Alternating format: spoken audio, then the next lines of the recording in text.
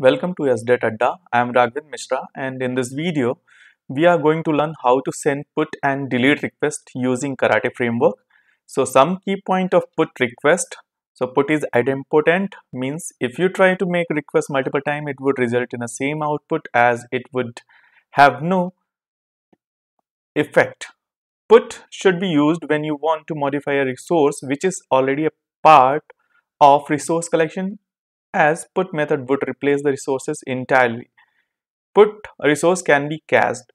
Alright, so when you want to update any resource in the API server, you have to use put method. If you want to update if you want to do partial update, you can use patch method instead of put. And some key points of delete request. So what are those? So delete is again idempotent, means if you try to make a request multiple times, it would result in the same output as it would have no effect. Therefore, sending a delete request again and again on the same resource would end up in the same result as resource is already gone. Okay, so but because of above point, the first point, calling delete second time on the same resource would result 404 not found. Okay, status code, since it was already gone, this actually makes delete no longer idempotent. So 200 OK status codes will be returned if resource gets successfully deleted, and the response message representation stating the status, while 204 no content could be returned if the action has been enacted but the response body is empty. Alright, so here you have to consider, you have to understand a couple of points, like put is similar to post request, wherein you have to request API. So you have to send the payload, request payload to the API server. Okay, and it will update the resource in the API server, wherein when you send the delete request, it will delete the resource from API server. So with that, let's begin. Okay, so here this is my Eclipse IDE, and I have Maven project called Karate. And when you have Maven project, you will get folder structure like this. So in src test Java, in the test, I'm going to create a feature file called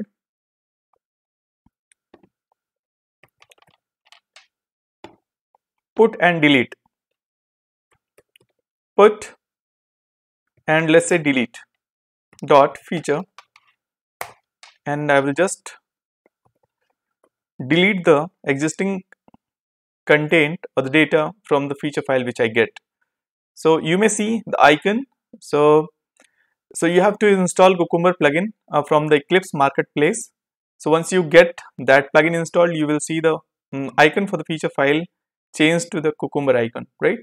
So here I'm gonna write the feature, and this is going to be a Gherkin syntax. Okay, so it Karate actually follows the same syntax or convention like Cucumber. Okay, so it is the extension to that Cucumber framework. All right, so here this is API, this is put and delete a request demo in Karate framework. Okay, so let me write the scenario.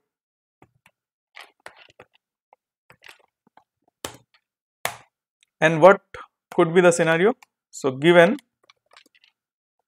and I need URL now. Okay, so I'm gonna use the same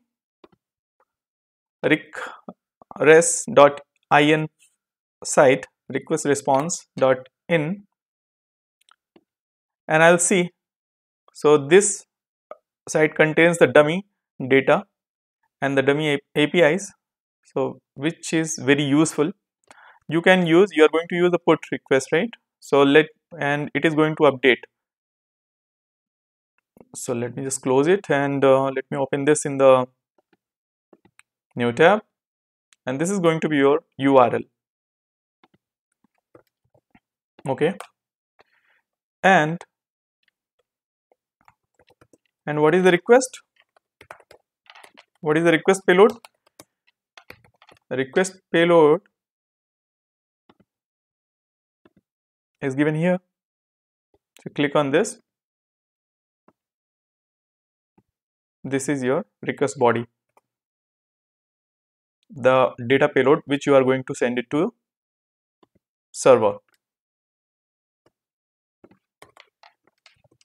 Okay, so let me add this, arrange this JSON data payload in a single line, and when request is when method is request, we have already written. When the method is put, then we want to see the status, right? So here you can see this response. So we can expect 200 response for our put request, which is going to update the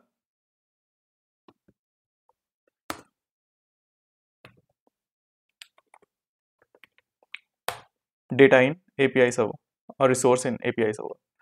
So with this, I'm gonna just print the response. With this, I'm going to, let me do pretty format and save it, and I will run this file, feature file. So my test will be added here in this karate report. Our test output will be here in karate summary HTML. So let me open this in the system editor. So it will open a default browser for my report. Okay, so you can see all the requests, and you can see like how much time those requests took. Okay, so you can see the response. So this gets updated, and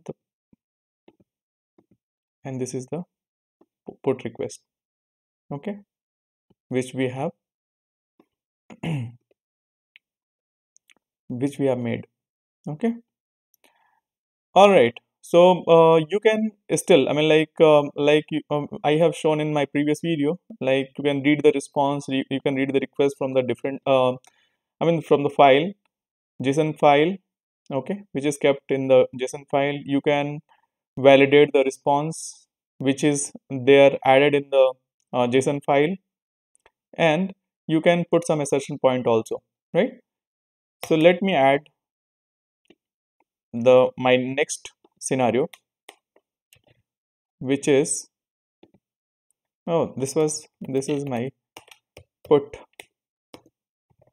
request demo, and this scenario is will be talking about delete request.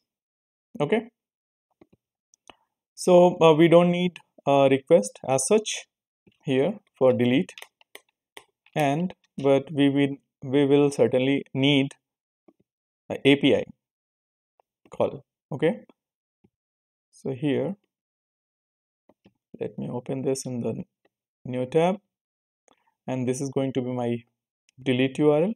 So it will delete the resource from the server, and the response should be 204. Okay,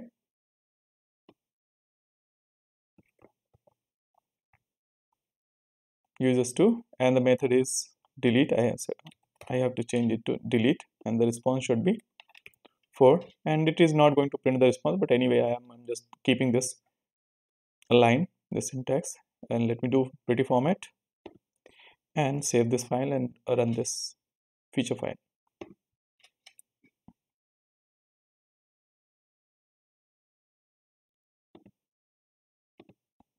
And let me refresh this. So you can see we have two scenarios covered, one for put, and the second scenario is for delete request. in karate framework. Okay.